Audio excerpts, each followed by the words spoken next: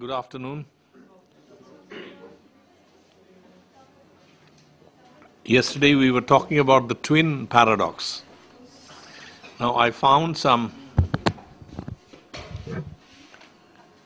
a couple of video programs on it. I think they are quite nice. So let's just quickly run over that. This one is a cartoon. 60-second adventures in thought. Number 5. The twin paradox. Albert Einstein didn't have a twin brother, but he had some funny ideas of what you could do with one. He imagined two identical twins. Let's call them Al and Bert. Now, Al is a couch potato, but Bert likes to travel. So he hops into a spaceship and zooms off at close to the speed of light. That's when Einstein's special theory of relativity kicks in. It says that the faster you travel through space, the slower you move through time. So from Al's point of view, Bert's time would be moving slower than his own. To put it another way, time might fly when you're having fun, but when clocks fly, they run more slowly in relativity. After a while, Bert decides to head back, still at close to the speed of light, and returns to his brother with his holiday snaps. But when Bert arrives home, Al will now be older than his twin, which makes their double dates a lot more awkward. Although it seems implausible, Einstein just followed his theory to its logical conclusion, and it turns out he was right. This concept of time dilation provides the basis for our global positioning system, which is how your sat-nav knows you need to turn left in 200 yards.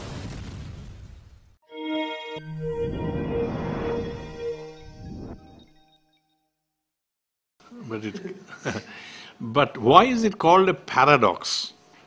Paradox means there's some kind of a logical contradiction, right? Where is the logical contradiction?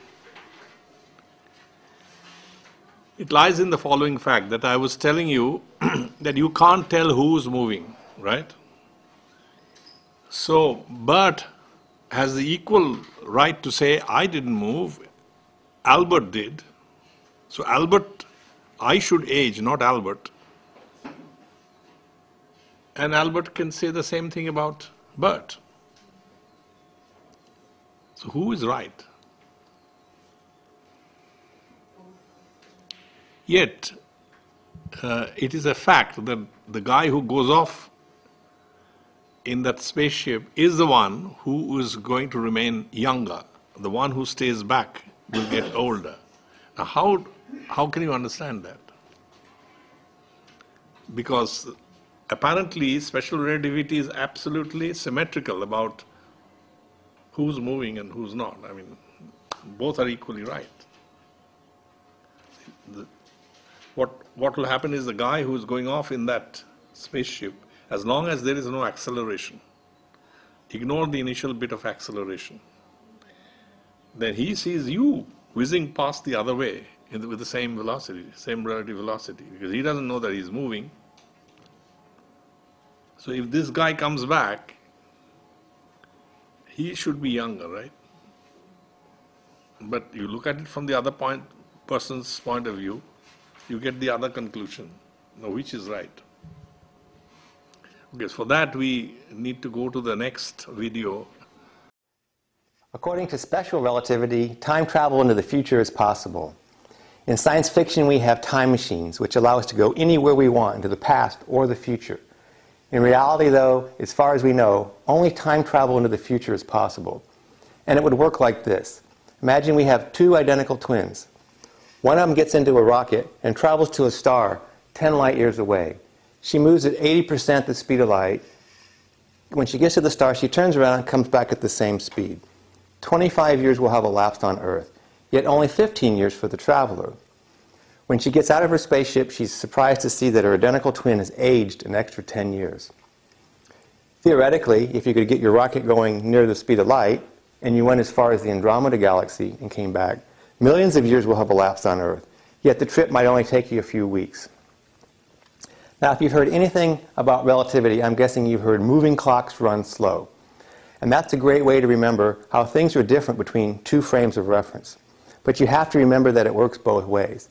Imagine I zoom past you in my car. From your point of view, you're standing still, I'm doing the moving. And so you observe that my clock is running slow. And that is correct. But from my point of view, my clock is not running slow. In fact, I'm not moving. You and the road are moving past me. I notice that your clock is running slow. And that is also correct. Now, this has been confirmed with a lot of experimental evidence. And understanding this, I can now explain what is the twin paradox. According to what I said, each twin should see the other's clock running slow. So why is it that when the trip is over, one twin is 10 years older than the other? One standard explanation is that the symmetry was broken. The rocket twin experiences g-forces to speed up, to do the turnaround, to slow down. The Earth twin never experienced those forces. To me, that explanation is not good enough. Okay, so things are different, so what? Why is it the Earth twin who ages the extra 10 years? Why not the other way around? To make things more confusing, they said it was the g-forces that broke the symmetry. That made me think they were considering the effects of general relativity. In general relativity, we know that accelerating clocks run slow. But that didn't make any sense. You could have the same accelerations for a short trip as for a long trip. The long trip would just have more coasting. And the way we calculated the age difference between the twins, we only needed to know the speed and the distance traveled. To find out more, I took a course in relativity. There we ignored the acceleration. We assumed the rocket could change speed instantly. We're only interested in the effects of special relativity. We did a thought experiment where each twin would send out a radio signal every second. Ping, ping, ping. Those could represent their heartbeats, and then we would count how many pings each one would receive. On the outbound leg of the trip, each twin would receive the other's pings at the same lowered frequency, less than once per second. There's two reasons why the frequency would be lower. One is because each other's clock is running slow, and the other is due to Doppler shift. These two effects are combined into a single relativistic Doppler shift equation. So far, everything is symmetric. Then the twin gets to the star, and she does the turnaround. At that time, she notices her ping frequency go up. She's now getting pings faster than once per second. Meanwhile, back at Earth, that twin continues to get low-frequency pings for 10 more years. After everything is done, we calculate how many pings each one got from the other. Both twins agree that it's the Earth twin who ages the extra 10 years. After seeing this calculation, I was still not happy. We had counted how many pings the Earth twin had sent and received. We had counted how many pings the rocket twin had sent and received. But we did all of that from the Earth point of view, where the rocket went out and came back. I figured if we looked at it from the rocket's point of view, it was the Earth that went out and came back. And it would be the rocket twin who aged the extra 10 years. And I found out I could actually force this by allowing something absurd to happen. Going back to the Earth's point of view, when the rocket did the turnaround, that twin noticed the ping frequency go up. So to be symmetric, when the Earth went out and did the turnaround, it would be the Earth twin who would notice the ping frequency go up. And that is absurd. I finally understand how this breaking of symmetry thing works. It has to be the rocket twin who sees the ping frequency go up at the turnaround. And when you work the problem that way, you get the same answer no matter which frame of reference you use. The trick is in understanding why it has to be the rocket twin who noticed the ping frequency go up 10 years before the Earth twin. In general, when they're approaching, they will each get high-frequency pings from each other. And when they're going apart, they'll each get low-frequency pings.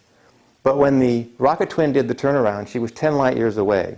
At that time, there were all these pings spread out in space between the 2 points, going in both directions. If the rocket twin would have stopped transmitting at the turnaround, the Earth twin would continue to get pings for 10 more years. And they would all be at the lower frequency because they were all transmitted while the rocket was moving away. On the other hand, the rocket twin notices the ping frequency go up right away because she just turned around and is now going back into those pings head on. If you've never understood relativity and would like to, I recommend watching the Teaching Company course on relativity. Anyone who's made it through middle school can easily understand it by watching this short DVD course. Relativity is as certain as death and taxes, and understanding it is way more fun. I hope this makes you sufficiently confused. The idea is to tell you that these are very difficult concepts, and people are still writing papers on this question. But experimentally, it is correct. What Einstein said is correct. The guy who goes off in a space rocket and comes back stays younger than the twin, identical twin who stays back. That is correct. That has been experimentally demonstrated also. But understanding this is not that simple. Okay, so one of the reasons that I think everybody should learn a little, certain basic things about physics is that first of all it's extremely exciting because so many bizarre things are predicted and then found to be true. And therefore this has an impact on our traditional knowledge. And therefore it is time that people sit up and take notice of these new developments. And these new developments are done by literally millions of people working and conferencing and discussing and using logic. And there is therefore a lot of truth in all this, which cannot be, or can only be ignored at your own peril. Because then you're just going to be left stranded in the past. Okay, so now I go on to talk about the next generalization of Einstein's theory of relativity, which is the general theory of relativity. And why was Einstein not satisfied with his special theory of relativity, which was so fantastic anyway? The reason is that this is restricted to only one kind of motion, uniform motion, that is motion in a straight line with a constant velocity. But everywhere we see all other kinds of motion, accelerated motion, motion of the planets which go around the sun, so that's not a straight line motion.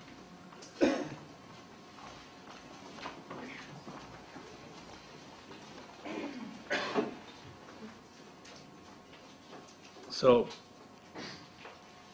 what happens there? So he has to somehow change the theory to take into account accelerated motion. That is motion in a straight line which is accelerated or decelerated. That is when you start your car or you stop your car or when you take a bend. If you drop an object, it falls to the ground. This famous example of the apple falling and hitting Newton on the head. Now when you drop an object, at the moment when you release it, its speed is 0. But when it hits the ground, it has picked up speed, which means it has accelerated. If you drop it from a high tower, the speed with which it hits the ground is going to be much, much more than if you drop it through a small height. Right? So it is accelerating. That is, its speed is increasing. So what we call gravity causes acceleration. Right?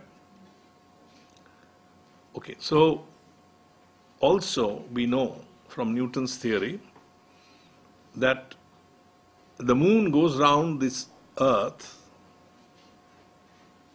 because there's a gravitational force between the earth and the moon, and also the earth goes around the sun because there's a gravitational interaction between the sun and the earth. That's what makes the earth go round. If the gravitational force weren't there, the earth would just coast along in a straight line.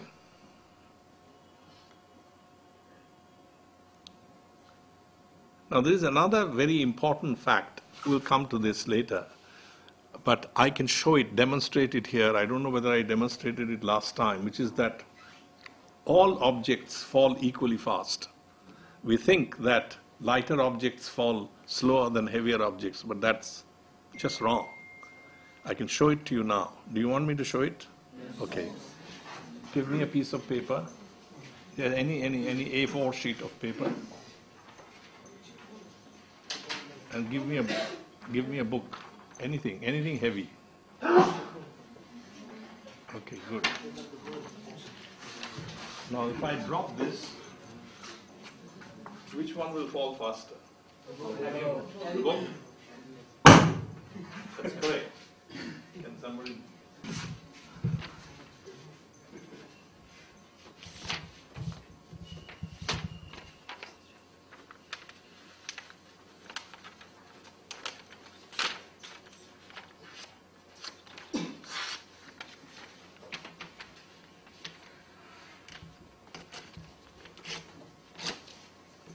Physics is great fun. You should actually do experiments instead of just thinking.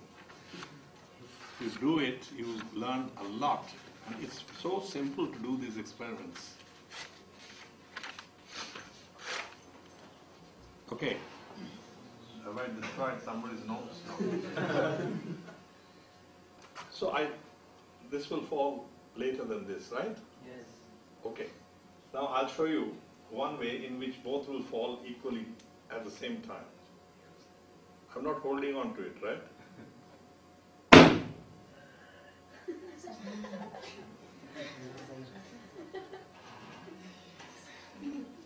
What happened? What was the difference? What is the difference?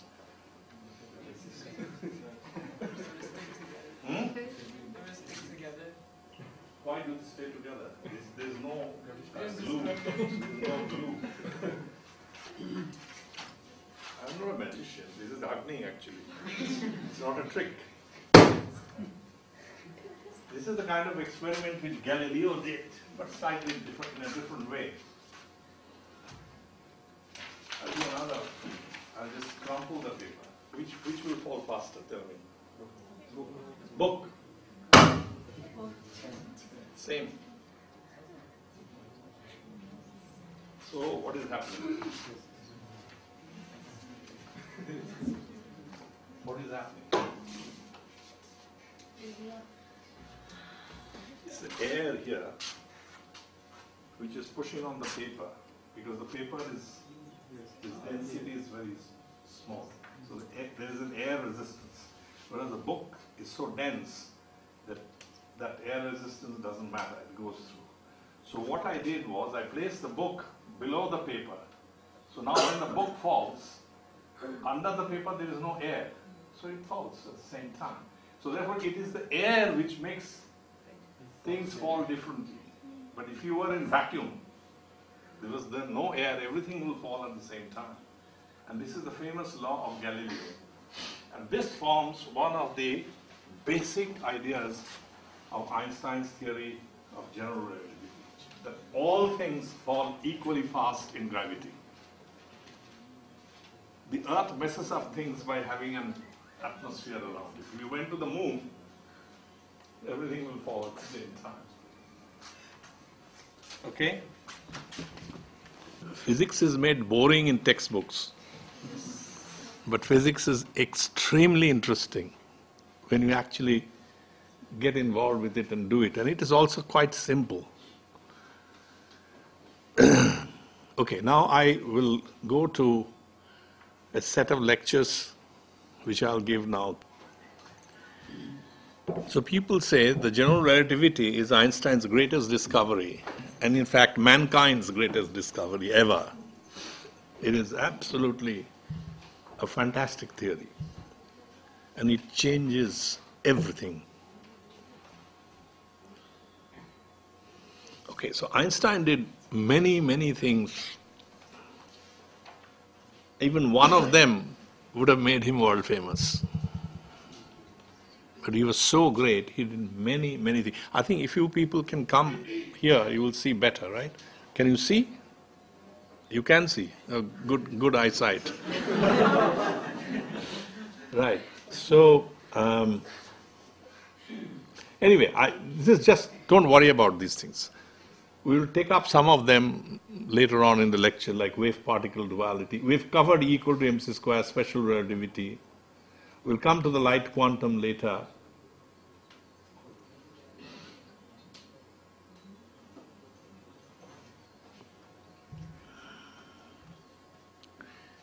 But let's see why he went to his general theory of relativity and what are the principal things, ideas that he used. On your left, you see a page from a very old book of geometry, Euclid's geometry, which you study in school, right? Parallel lines never meet. The three angles of a triangle always add up to 180 degrees and things like that. Okay, so that's geometry. And then you have also motion. These are, imagine them to be atoms of a gas moving around randomly.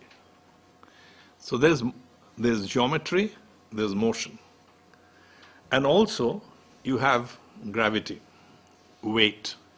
Now, you must understand actually what is weight and how it is recorded. Can anybody tell me?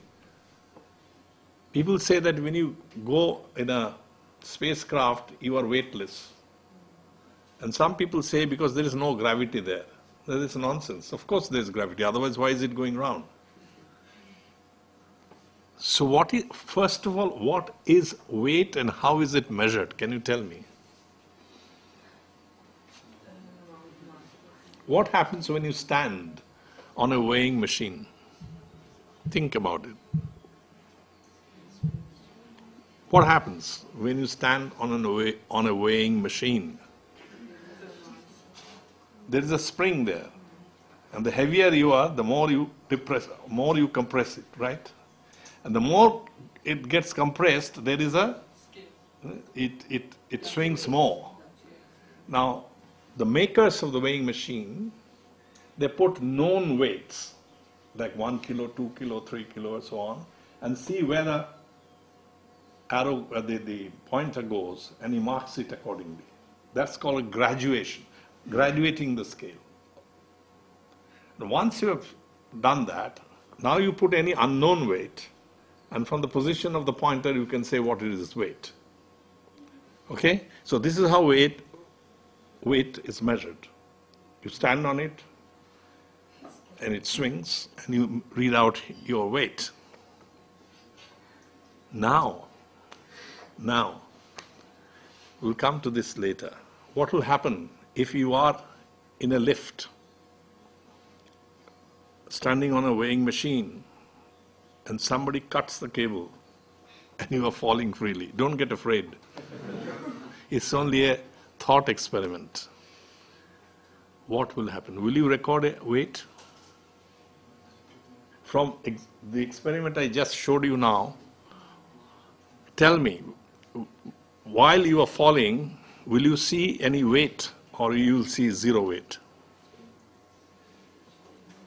But you are standing on the weighing machine. Think. What?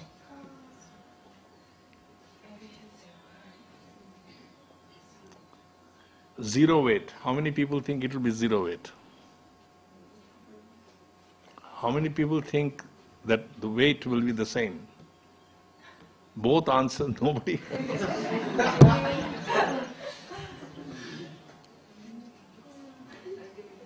Come on, I'm not going to give you marks of pass you or fail you. So tell me. I think it will be zero. You think it will be zero. How many people agree with her? 2. Only 2. But she's right. Why should it be zero? Because the guy is in the lift, so the lift is literally stopping the... Huh? Because the guy who's in the lift is literally stopping the... Yeah, the lift is falling and the guy is falling at the same time. So you are not pressing you are no longer pressing on the spring. The spring is falling and you are falling. So how will it show any weight? So you'll see zero weight. That's called weightlessness.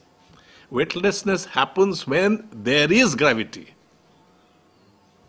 When there is no gravity, question of weight does not come in any case. That's trivial. So this is also a very fundamental thing, that if you fall together, if you are falling freely, you become weightless. Right? Okay, now we'll go ahead. So he combined these 3 things: geometry, motion, and gravity. And he came to the conclusion that gravity is the curvature, of the geometry of space-time. Now, you're confused. What am I saying? Gravity is the curvature of the geometry of space-time. What do you mean by geometry of space-time? Now, you know the geometry of space, right? If I draw a triangle, you can tell me that if you add the angles, you'll get 180 degrees, etc., etc. If you have two parallel lines and you have another two parallel lines cutting them, you get a parallelogram, and you have certain geometrical properties of it. The two sides of the parallelogram will always be equal and parallel and all this. This is called Euclid's geometry, Euclidean geometry. Now, we have already seen that the special theory of relativity brings in time in a very essential way. Before relativity, Einstein's relativity, space and time were two different things. One had nothing to do with the other. But once you have special relativity, you can't do that. Space and time form one fabric, which is four-dimensional, because space is three-dimensional. You know that space is three-dimensional?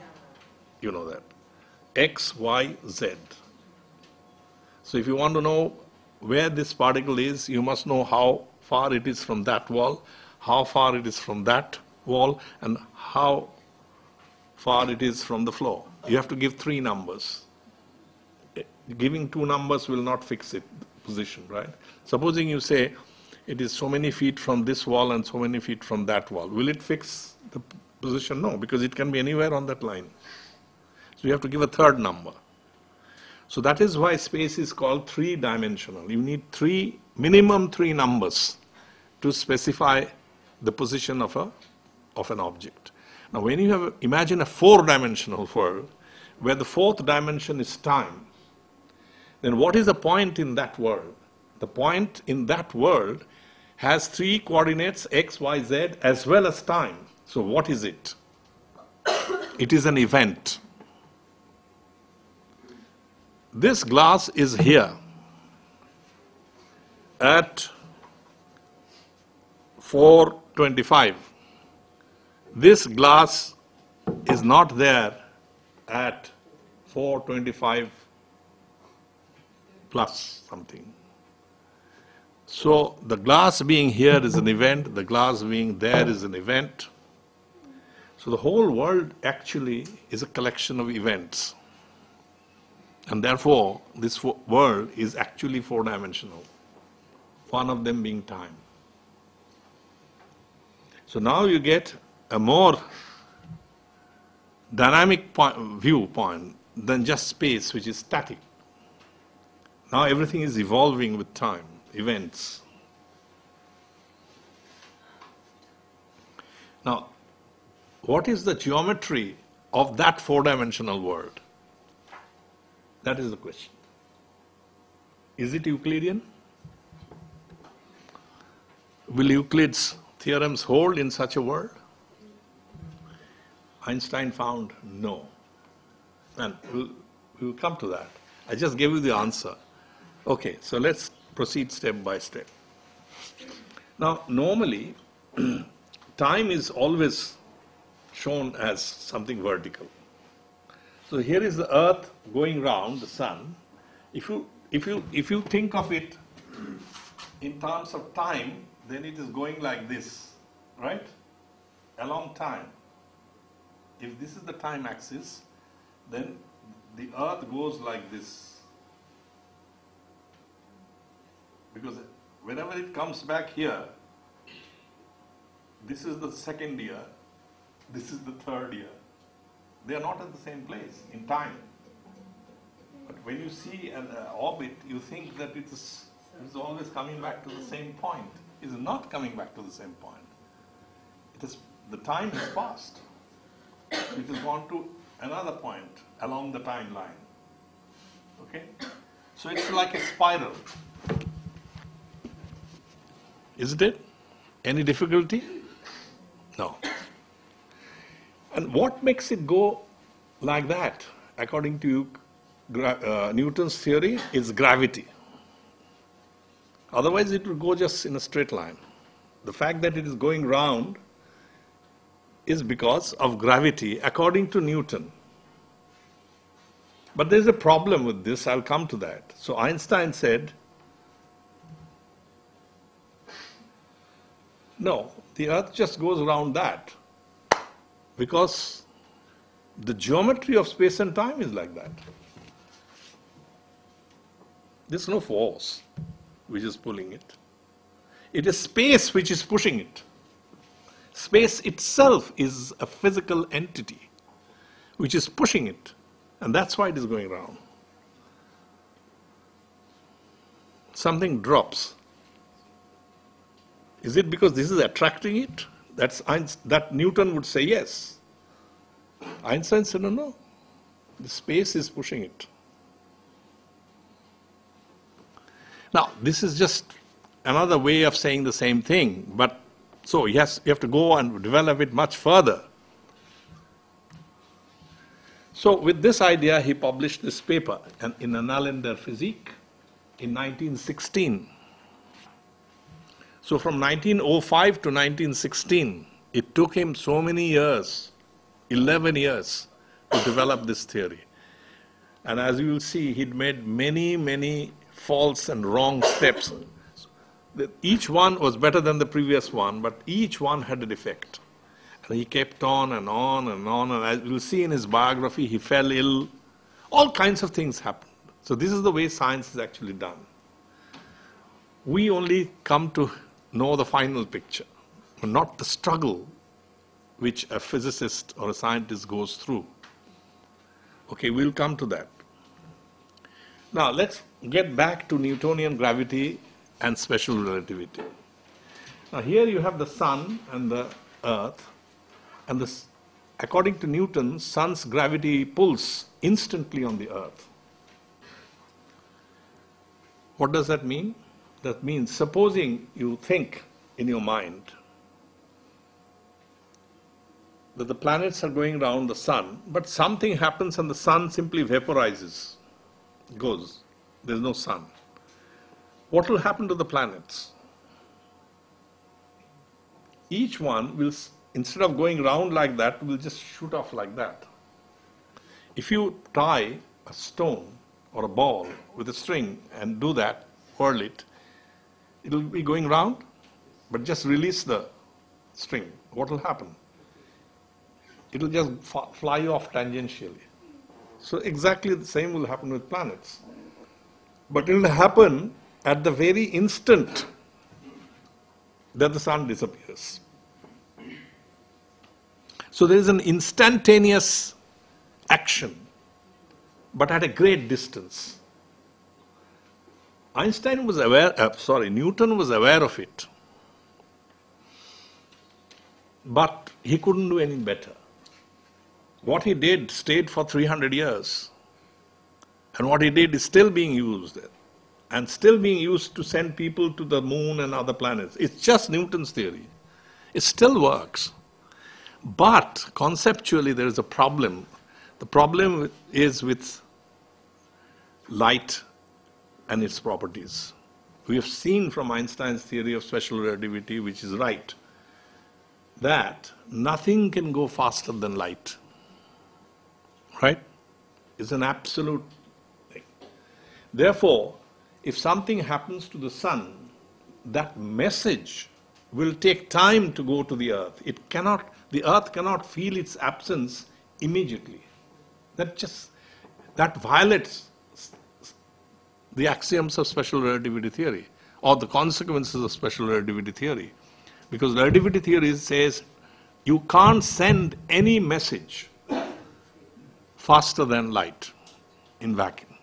Therefore, there's something wrong with Newton's theory. Have you understood it? So that has to be corrected. So this is the point. So special theory says C is the limit. So somehow or other, if the sun disappears, that message should take time to travel to the planets. This is Albert Einstein working in his patent office, where he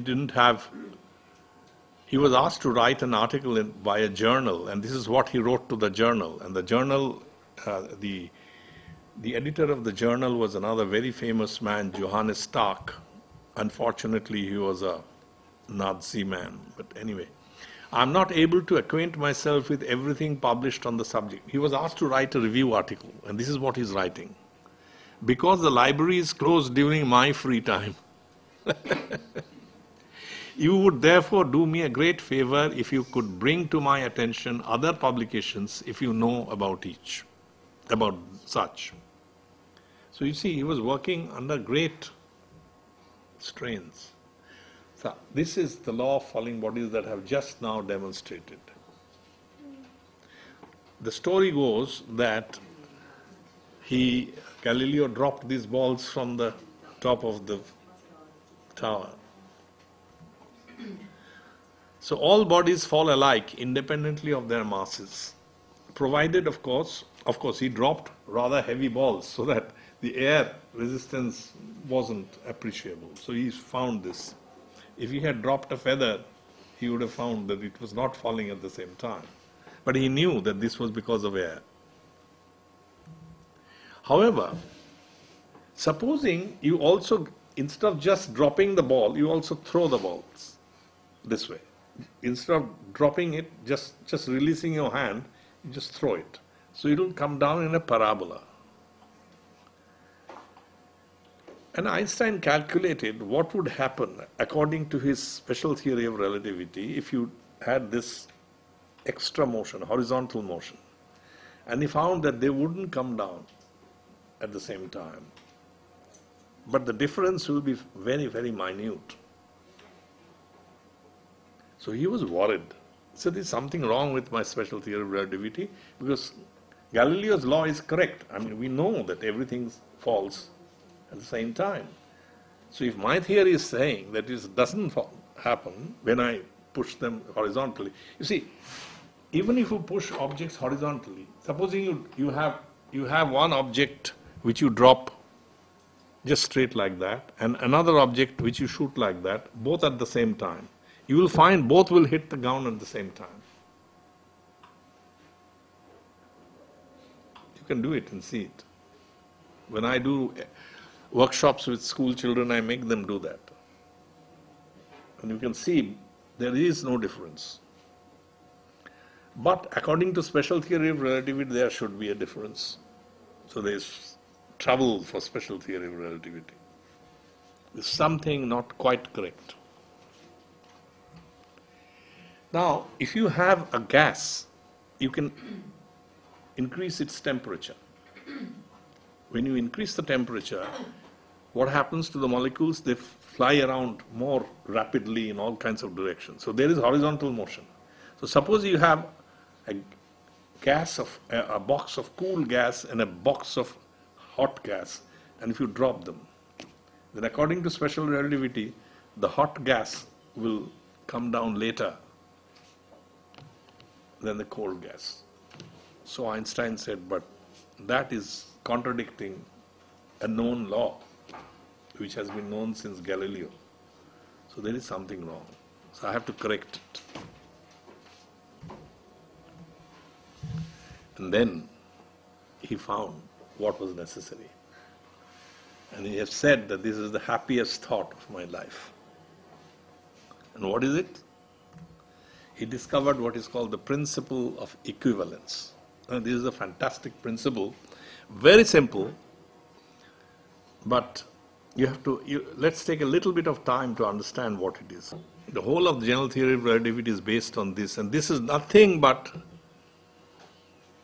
the experiment that we have already discovered. Supposing you are out there in space where there is no gravitational field, imagine it. Imagine you are there and you are standing in a box, and without your knowledge, so okay, the first thing is you have lots of objects floating around because there is no gravitational field, nothing is falling, and you are weightless. Now somebody starts pulling the box up with a certain acceleration, and you are not aware of it. Suddenly, what will happen? The balls will come down to the floor because they are where they are, but the floor will come up. So you will see the balls falling, and when the floor comes up, you will feel the pressure. So you will suddenly feel weight. If there was a weighing machine, it will press against your feet and it will show a weight. So you suddenly think, oh God, there is a gravitational field has been generated in this box. Right? And there will be no way that you can say it is not a gravitational field. It is a gravitational field.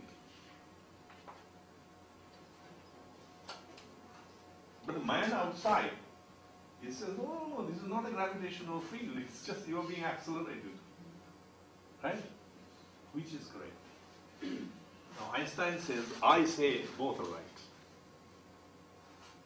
And so he makes it a principle. And the principle simply says that it is impossible to distinguish between gravity and acceleration. The two are identical, of course, in a small region of space-time. Because if you see, you know that gravity, the acceleration due to gravity varies. If you go deep inside a mine, it will be different from what it is on the surface of the earth and on the top of a mountain, or if you go very far away. It's not the same, it changes. It's not a uniform gravitational